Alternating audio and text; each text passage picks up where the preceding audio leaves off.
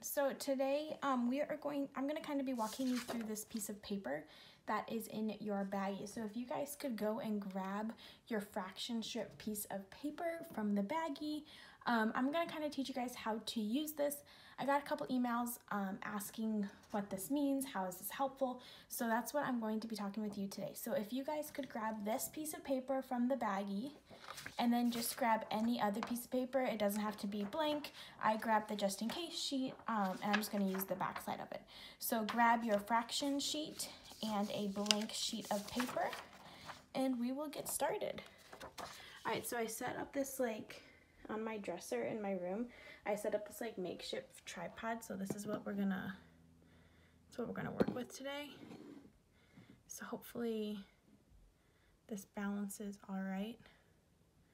All right, it stopped the video. For some reason I might have stopped it, but we're gonna just be working with this.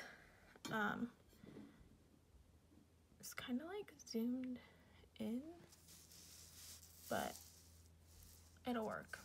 All right, so this is our fraction squares. Our fraction strips.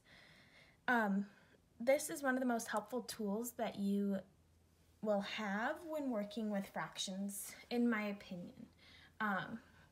It's just an awesome visual representation of the value of each fractions and things like that. So what we're gonna start with is fractions is a lot of visualization. So you have to kind of picture things in order to understand what fractions are at the beginning, okay? So first I want to talk about the different parts of a fraction. You know that the parts of the fraction, let's see if I have a pen up here. I do, nice. If I have a fraction of 1/3, I know there are two numbers. I have this top number is the numerator, and the bottom number is the denominator. I'm going to be using those terms a lot during this lesson. So make sure that you kind of understand the numerator and the denominator. The first thing I want to talk about is the denominator. So a big misconception, meaning things that kiddos kind of get confused on, is the denominator when comparing fractions. When the denominator is bigger, is greater, the piece is smaller. So for example, look at this fraction. The fraction 1/2, that whole piece is a lot bigger than 1/12. And think about it this way. If you had a cookie or a cake or anything, would you rather split it with 2 people or have to share it with 12? Well, if it's one of your favorite desserts, you'll want to share it with 2 people so that you get a bigger piece, okay? So the smaller the denominator, the smaller the number on bottom, the bigger the piece. So 1/2 will be greater than 1/3. So when comparing fractions and I see this sheet, now my brain naturally will say, oh, 3 is greater. So I know 1/3 is greater. Well, not in fractions because it's talking about pieces of a whole. 1/3, I'd rather have half of the cookie than have to share it with 3 people. So 1/2 is greater than 1/3. And I can kind of see that on my fraction strips as well. If I take my blank sheet of paper and I put it on the 1/2 line, so you can see this line right here represents 1/2. If I put it on that line, I know that all of the fractions that I can see are less than 1/2 because I covered up everything greater than 1/2. So everything smaller than 1/2 includes 1/3. So I know 1/3 is less than 1/2, or 1/2 is greater than 1/3. I know my pieces are bigger when the denominator is smaller. Okay? Now what I want you to picture these strips as kind of like a road. Imagine your house was here and school was over here, okay? If you're halfway to school from your house, you would be here. If this is your house and this is school and you're 1/3 of the way there, you would be here. If this is your house and this is school and you are 3/4 of the way to school, you would be here, almost to school. So imagine this kind of being the beginning and this being the end. I know that if I am 3/5 on my way to school, I am more than halfway because I see this line here is more than halfway. This is the start line, this is the finish line. 3/5 is farther along than 1/2. So I can use this strip to compare fractions. I can put my finger on 2/7 here and see 2/7 is less than 4/6 because it is closer to the start line and the pieces are smaller than this whole piece together, okay? Think about it this way. If you, me, and Mr. H were sharing a pizza, it would be cut into thirds. You, me, Mr. H. We each have 1/3 that we're going to eat because these are equal pieces, okay? If you eat your piece and I eat my piece, Mr. H eats his piece. They're equal parts because they're thirds. Now, if Mr. H wasn't hungry and you ate your piece and his piece, you would be eating 2/3, right? You would be eating 2 of the thirds, which is really this much, 2/3, which is greater, which is more than even half the pizza, okay? So you can really compare any of these fractions.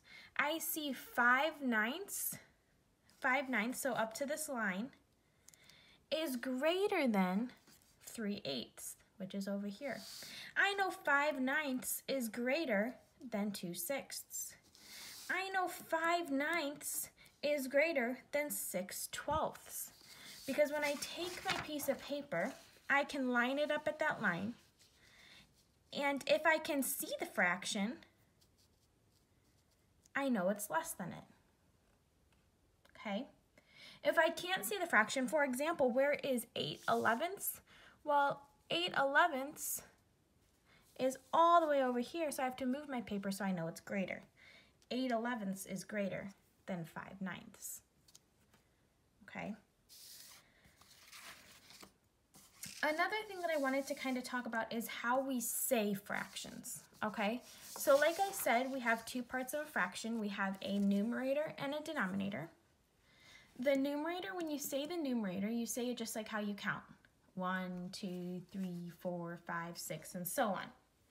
When you say the denominator, that's when you say half, third, fourth, fifth, kind of like you would say the date. So for example, you would say today is April 23rd, okay? So if there was 23 in the denominator, you would say 20/3, okay?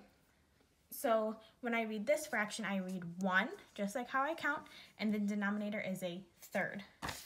Here, I would read 3/7, 5/8, 8/10, 3/11, 7/12. So the numerator, I just say the number, and then the denominator is when I have to say the funky word, like 12ths, or halves, or thirds, or sixths, something like that. All right, so I kind of wanted to just chat with you guys on how to read these fraction bars because we are going to be comparing them in the next couple of days.